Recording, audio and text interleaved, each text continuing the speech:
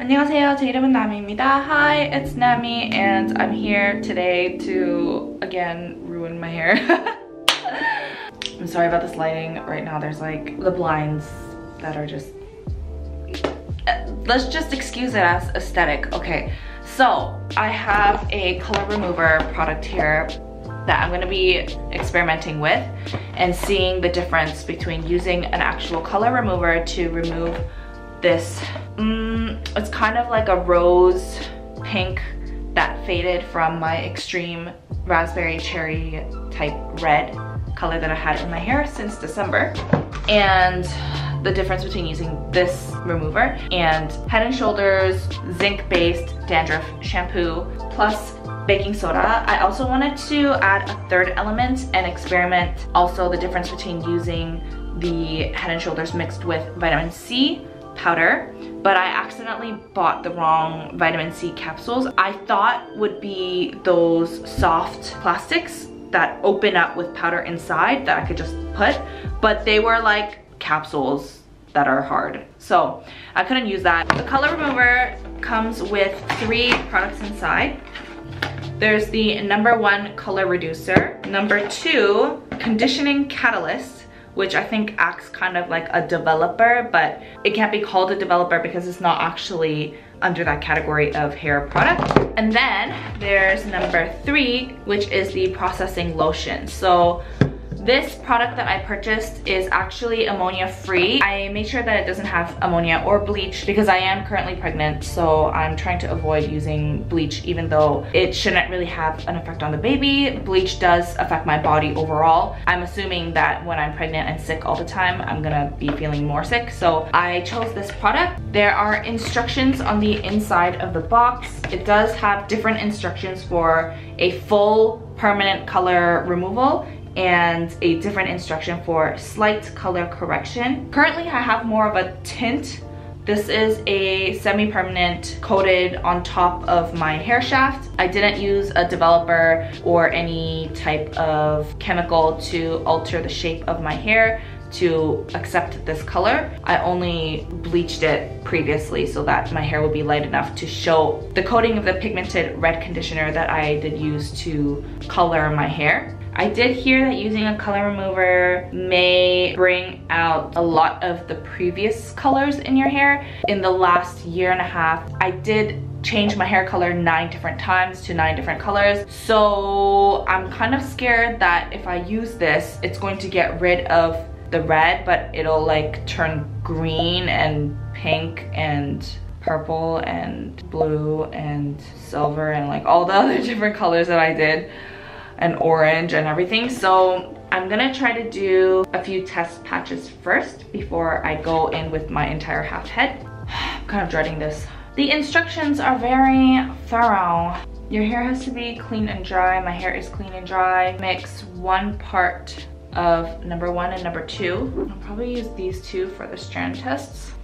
I'm scared. I've never used a color removal before. I've always just waited for my hair colors to fade on their own and fade a little bit more when I bleach my roots. I never really did a color removal, so I'm a little nervous. This is my first time using a product like this, but I did make sure that it was safe for me in terms of my current health condition and my pregnancy. I'm also gonna be careful not to let it touch my scalp. I heard that it does smell like rotten eggs, so I'm a little scared of that. It kind of does smell like eggs, but it's not that bad. Da-da-dum.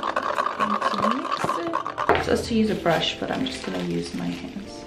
I always kind of like using my hands more than a brush. It smells good actually. It kind of smells like perm product. I'm trying to make sure that I don't get into my scalp, but I do get close. And then the second method's gonna be mixing 1/4 ounce part 1, 1/4 ounce part 2, and 1 ounce of conditioner. So 1 spoon of this, 1 spoon of this, 4 spoons of shampoo, 2, 3. Mix this.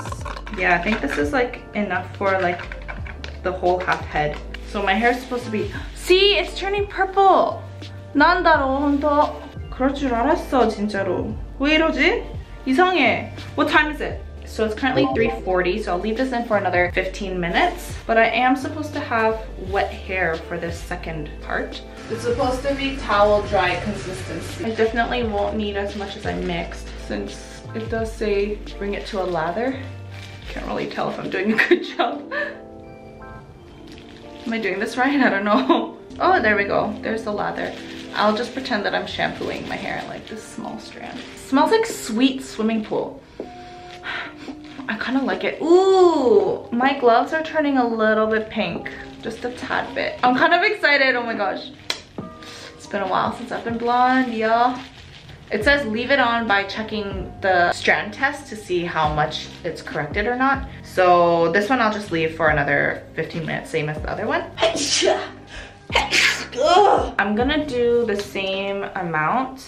1 spoon of this, 1 spoon of 2. And then I'm gonna do, instead of 4 times the amount, 2. So this version is almost like an in-between between the full color removal, the slight color correction, and this one will be like a heavier color correction but a lighter full color removal. I don't know if that makes sense anymore. Okay, got my hair kind of wet and I'm gonna go and apply this. But I'm gonna guess it's gonna lather less than the previous strand test because I did put less shampoo. The reason why we're using dandruff shampoo and not any other shampoo is because dandruff shampoo is known to be a deep cleansing agent, and the zinc, I believe it does have a lot of cleansing and removing properties. Let's leave this on for like 10-15 minutes and see what happens. I'm also going to wrap these in this plastic bag like doggy poo. Yeah, wrap it like doggy poo, like that. Perfect. It's been 15 minutes. Oh, okay, interesting. Let's wash it out first and see what happened. I don't know. 내가 지금 바다를 느끼고 있는지. I don't know. henda요네, 혼토. 아, 뜨거. Whoa. This is the exact shade of blue that I had in the summer. All of the pigment that was underlying in my hair came out. Oh, the door's scary. My sister-in-law's playing Resident Evil and we were just watching her earlier and now I'm like scared because the door is open. Anyway, it's okay, there's no zombies in real life.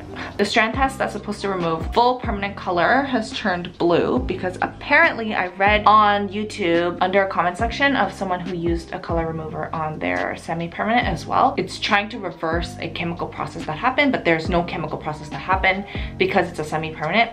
This one seems to have done well. The one in the middle. Hello, Mr. Professional Hair Consultant. What should I do? Wow. Yeah, so this one, it reversed permanent hair process, chemical process that never happened. So instead it took out the blue that was left in my hair from summertime. So it enlarges the pigments. Okay, and it'll turn blue. Should I just go ahead and do half my head and then see? Because this is an experiment. Just do half your head. Just do it. Just do it. Save time and do it. Rinse hair for 3 to 5 minutes and shampoo twice.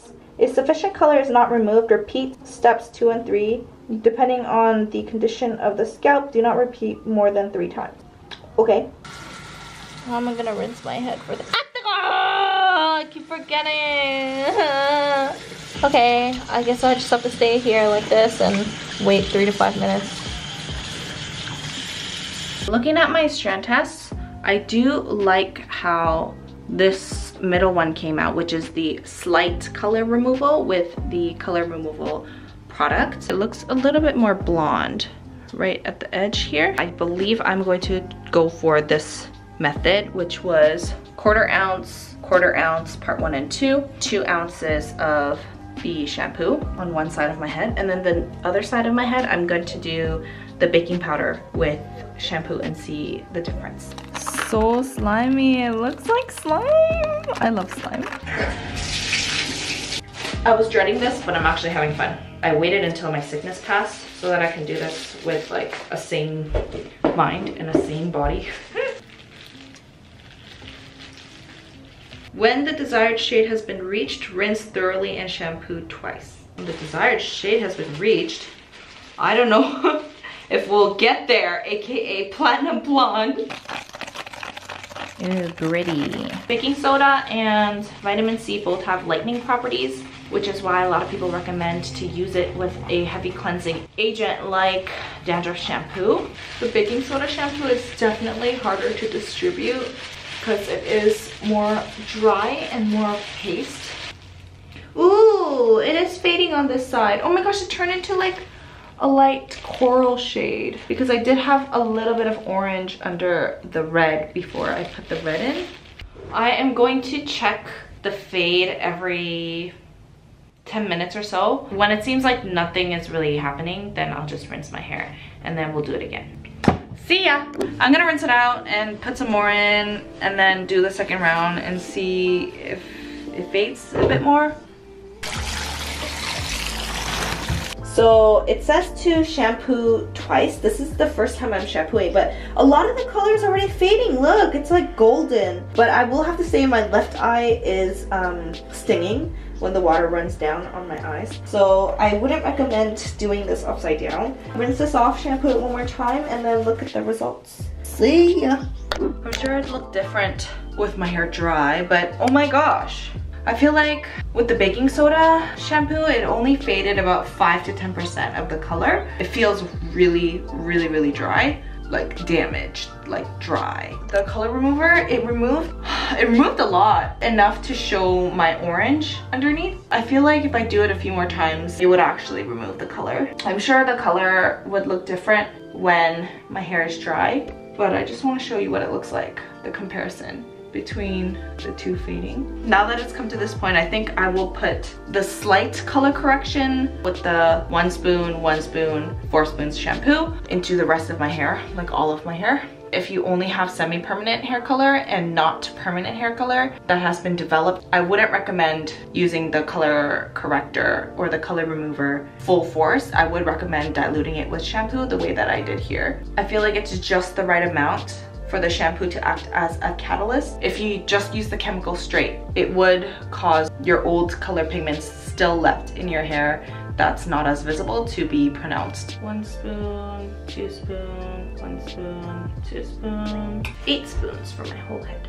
1, 2, 8. This time I made double portions so it could fit my whole head. It really doesn't smell that bad. People said that color remover smells like rotten eggs and it smells really, really strong and bad. But this version, I don't think it smells as bad.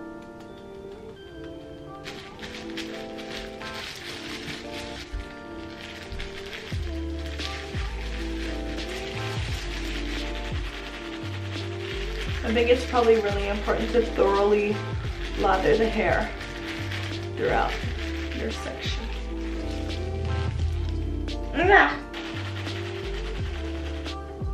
It looks like pastel pink like this. It's so pretty. Oh my god. What if this like really works well?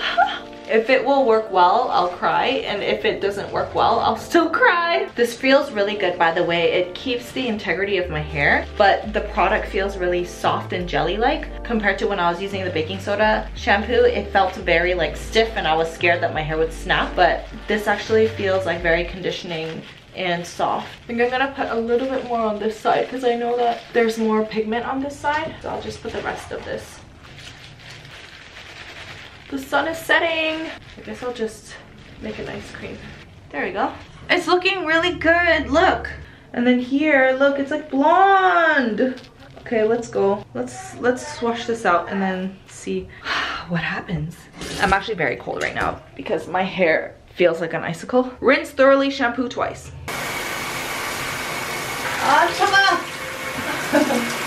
Look at him, how does it look? Silky. Okay, I think I might have to call it a night here because it's dark outside. I don't know if this is my pink fading, but you do see hints of blue there. I'm afraid that I might remove too much color that it will actually reverse and bring out the blue that I had in the summer. So I might just leave it like this. It's almost like a rose gold fade from like a purplish pink. I'm gonna throw some Olaplex number 2 that I have in my travel bottle. I bought the big version. You've seen it in my other videos. I swear by it. In case any damage has happened, even though I didn't use bleach, probably leave it on for like 30 minutes. And I'll see you when my hair is dry. So I totally forgot to film a clip of how my hair looks after, but this footage is from about 2 days after I used the color removing product. You can see different shades of color in my hair. At the top, it looks a little bit more purple. There are hints of pastel pink rose gold, almost strawberry blonde, brighter blondes, and brighter pinks. I do actually like how the color turned out, and I'm probably just going to fade it from here out into my blonde. And I did actually really enjoy filming the experiment because I could see the difference between using just a cleansing shampoo with baking soda compared to the actual color removing product, which I preferred a lot more, but it is quite a lot more unpredictable depending on how your color will change if you didn't use an actual peroxide based permanent hair color. So I do recommend using test strands if you are going to go ahead and try this product. Please let me know what you thought. Have you tried a product like this before? Did it smell like rotten eggs? If you'd like to see content like this and would like to see more, definitely make sure to subscribe and hit the bell notification because that is usually the time that we do take to reply to your comments. Thank you for taking your time to watch this video, and I'll see you next time. Bye!